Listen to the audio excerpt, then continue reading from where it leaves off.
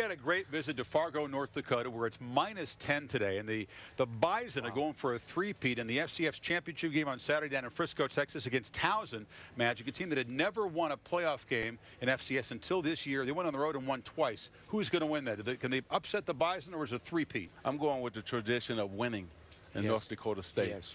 You know, and it's not just the three-peat. They've had a great, solid program for years. So I'm going with North Dakota State and that whole winning tradition and championship tradition. I couldn't say it, but Bisons. The Bisons win it. Does anybody know more about winning traditions than Magic? I'm going with that. And it was, the Bison will not be tonight. I like the Bison. Bison even wear green, so you got that going for it. Yeah. The Capital One game.